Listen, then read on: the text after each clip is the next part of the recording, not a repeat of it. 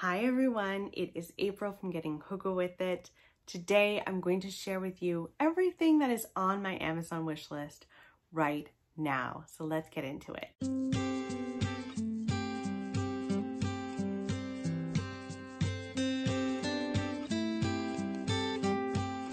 So I have quite a few books that I've added to my Amazon wish list. I have bought so many books from my wish list at like thrift stores and Chapters and Amazon, and I'm kind of on a book buying spree as of late, but I have added several. These are the books that are really on my radar that I'm really excited about, so I wanted to share them with you. For the most part, they've already come out.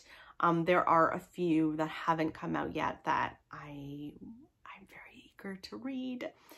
The first book I want to share with you is The Majesties by Tiffany Tsao, I think is how you say her last name.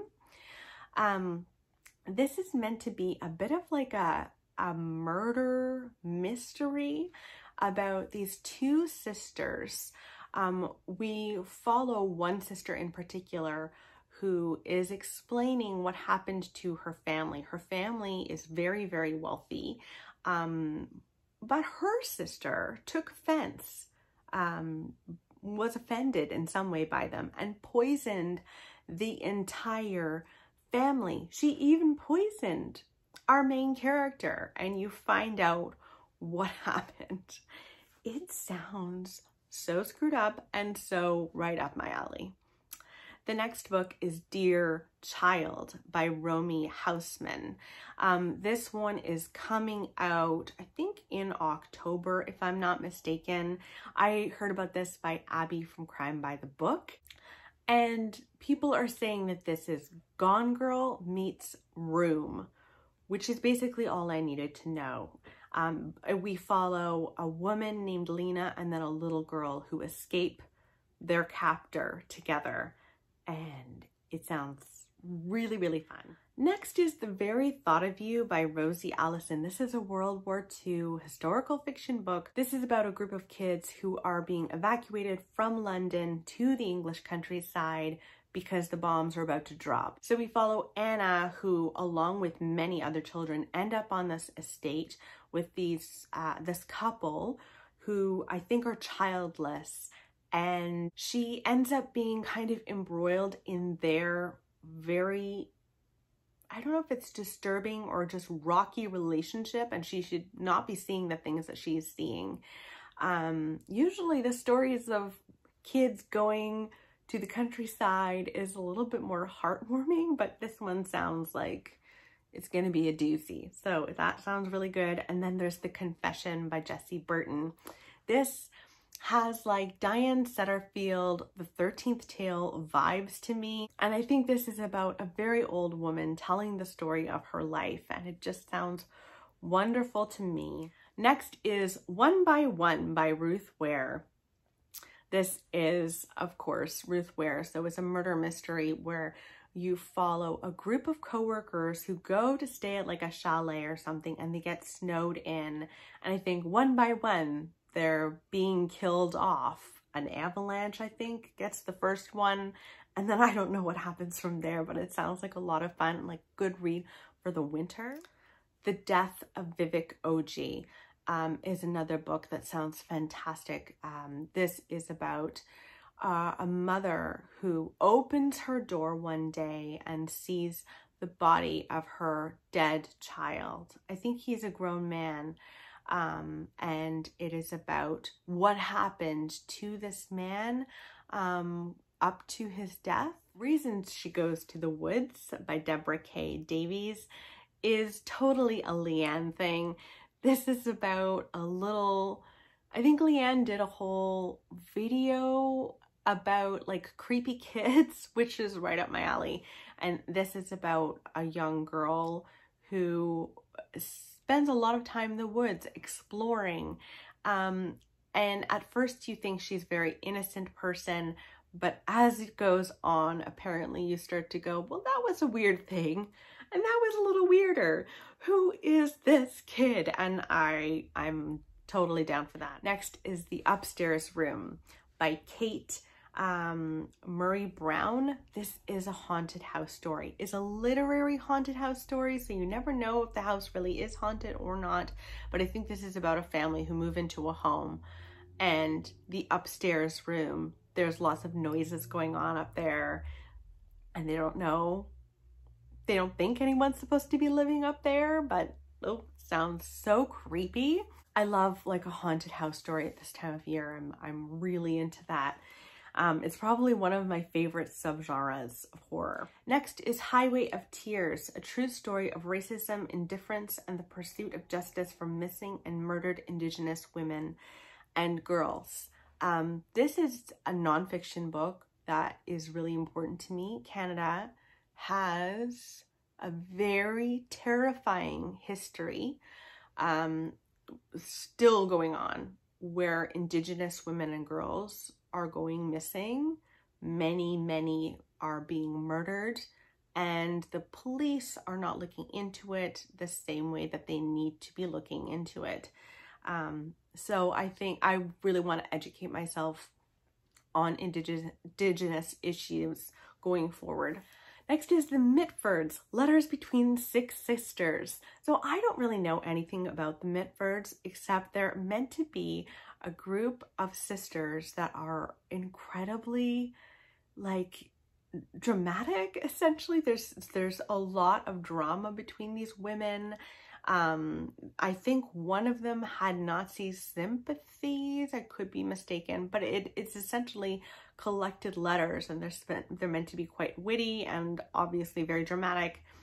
And I think that sounds like a really interesting read. Another nonfiction is Lady in Waiting, My Extraordinary Life in the Shadow of the Crown by Anne Glenn Connor. So Anne was, I think, Princess Margaret's lady in waiting, and so she shadowed her and took care of her. And I mean, Margaret had a very interesting life and was like a very larger than life kind of woman, and she had so much heartache in her life. And so I'd love to know Anne's story from her own words. Apparently she came from like a poorer background, and then to like go from that to like being in the palace all the time. That would be interesting. Next is the Patron Saint of Liars by Anne Patchett. So I read The Dutch House this year and absolutely loved it. I've read Bel Canto, loved it.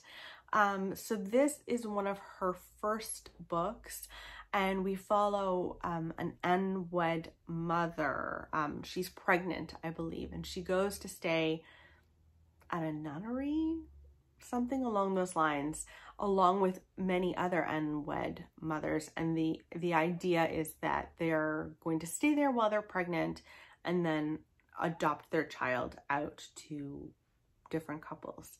I think she decides to keep the baby, and it's about her life. Sounds really good. Next is Run, also by Anne Patchett. This takes place over 24 hours, and we follow a family. The mother has died, and there is a blizzard in this 24 hours. There's a blizzard, a fight between two people, and an accident that involves a stranger and her child. And it changes this family's life, and I need to know what in the world happened. Next is American Spy by Lauren Wilkinson. This is about a Black spy. I don't need to know anymore. It's meant to be really, really good. So there's that. Then there's A Book of Secrets by Kate Morrison. This is about a Black woman, I think in like the Tudors time. And she is, I think, a lady in waiting essentially. But she is also trying to find her brother, who she was ripped away from at some point when they were children. So she's trying to find him. It sounds really sad and really compelling. Next is The 7 or 8 Deaths of Stella Fortuna. I have heard that this is like Life After Life. I've heard it many times compared to Life After Life, which is one of my favorite books of all time. So I don't really want to know much more about it than that because I want to go in a little bit blind, but it just sounds really wonderful and right up my alley. Next is The Lost Ones by Anita Frank. This is meant to be really gothic.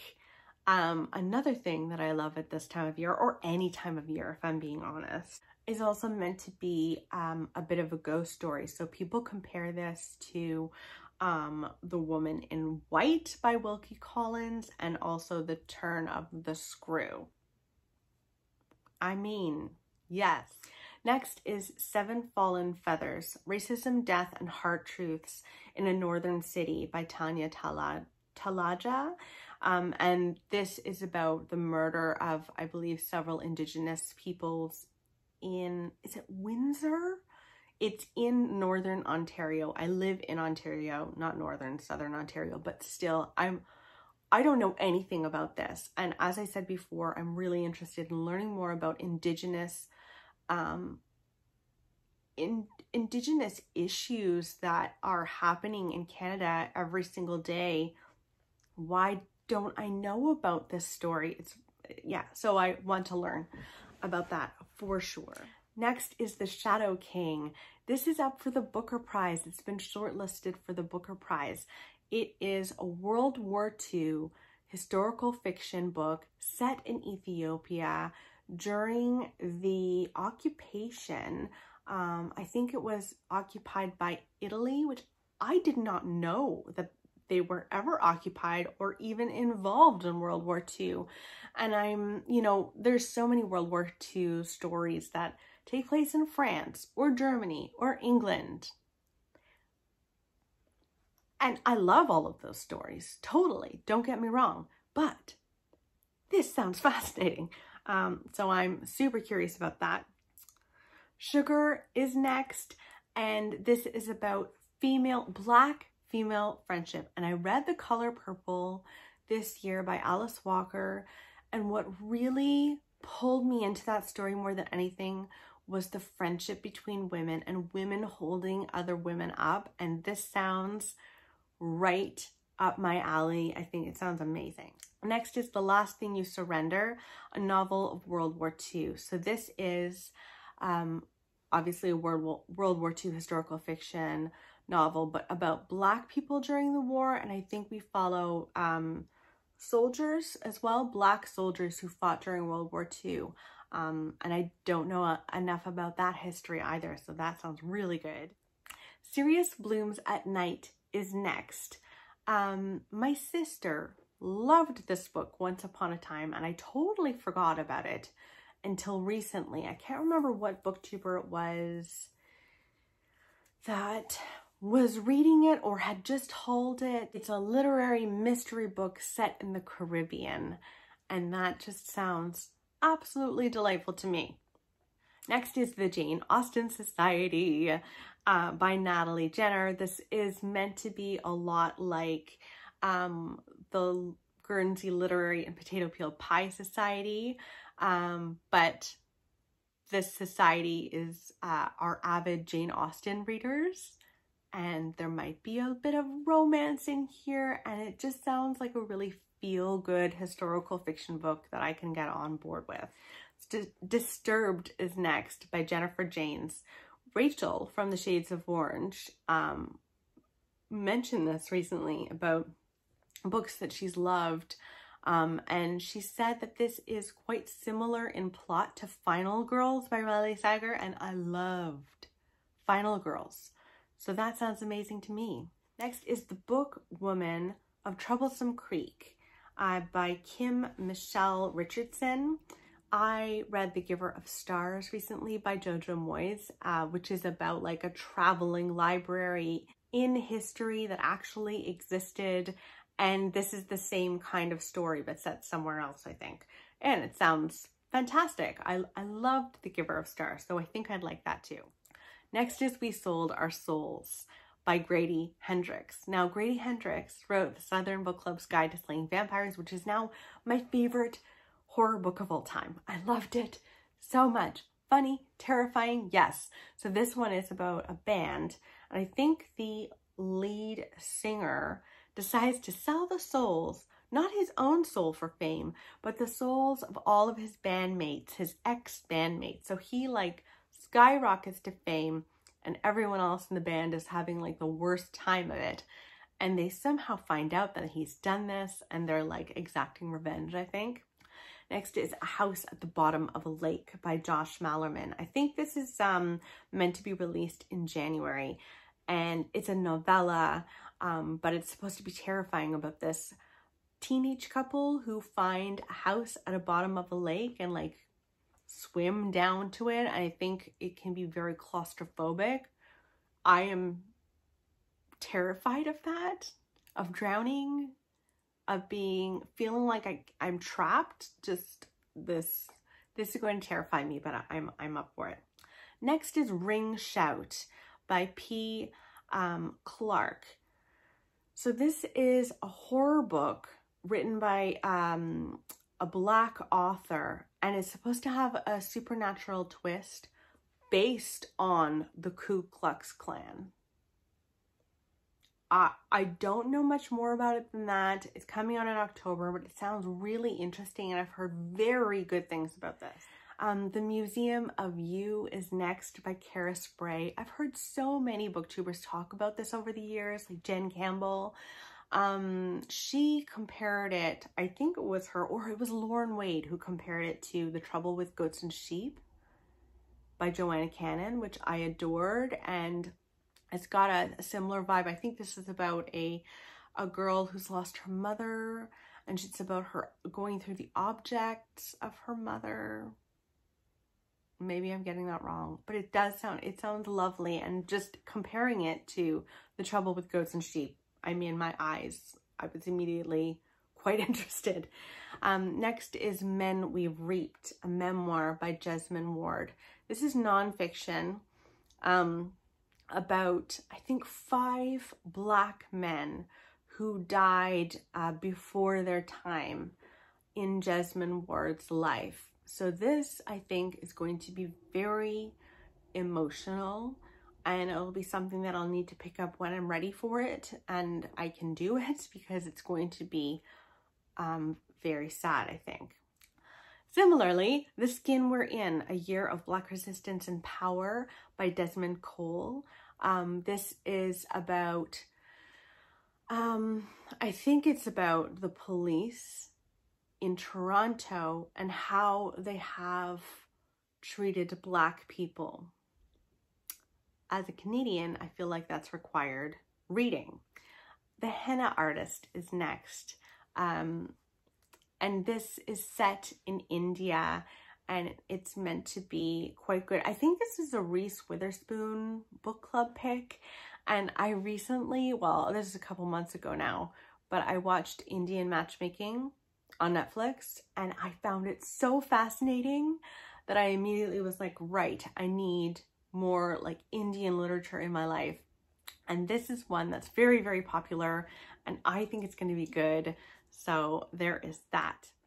The Liar's Girl is next by Catherine Ryan Howard. I have The Nothing Man on its way to me right now, which sounds so scary, and this one also sounds equally scary. This is about a girl who falls head over heels in love with this guy in college named Will. He seems perfect for her, but then her like best friend in college is murdered by a serial killer, and it turns out that might be Will.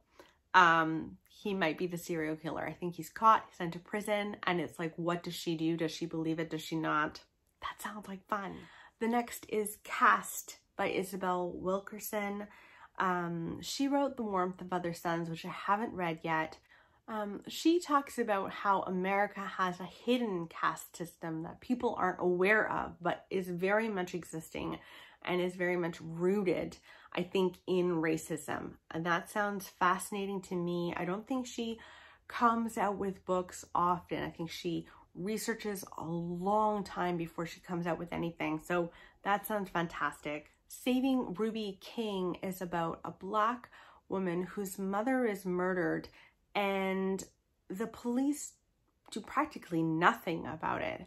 and it's her grappling with her mother's murder and also trying to get to the bottom of who murdered her mother, and having to take justice on herself. The Stranger Beside Me is next, and this is a true crime book. One of the most famous true crime books by Anne Rule. She actually knew and worked with Ted Bundy, and it's her story. That's all I needed to know. Also, it was one of the books that was read in the Southern Book Club's Guide to Slaying Vampires, and they're a little book club, so I want to read all of those. Dolores Claiborne is next by Stephen King. This is meant to be more of a thriller than horror, and I don't think I've read any horror by Stephen King, so I'm very curious about this. I think this is about a dysfunctional mother and daughter relationship, and that sounds fabulous. So those are all the books that are currently on my Amazon wish list. It's a long list, but like I just add to it, and then once in a while, actually quite often, I will find these at thrift stores, or I'll like cave and buy things. Anyway,